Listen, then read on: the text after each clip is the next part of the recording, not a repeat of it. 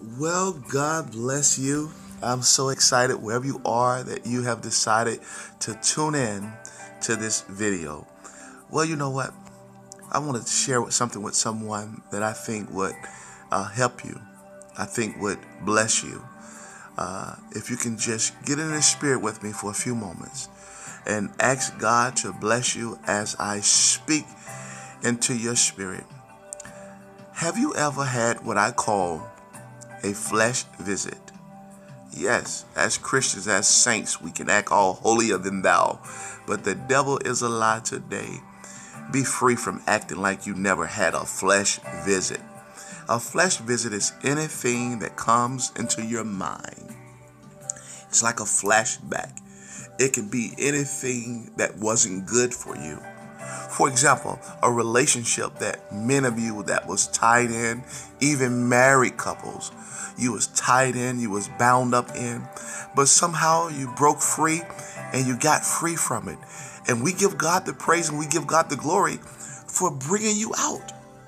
But you know what? Sometimes you can be going on by your day, minding your own business, and here comes a knock. And it's the flesh visit. And that knock is coming to romance your mind, to make you feel some kind of way, like you miss, if this is the case, as if you miss this individual. Well, guess what? Your flesh really does miss the individual or individuals or whatever it may be.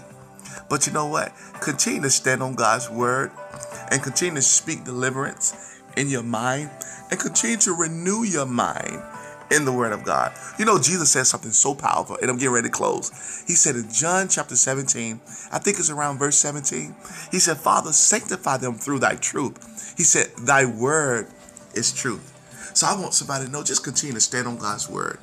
When that flesh comes to knock on your door, you let the flesh know that sanctification lives here. Righteousness lives here. Holiness lives here. The word of God dwells here in the name of the Lord. Well, Father, I just thank you for those that are watching.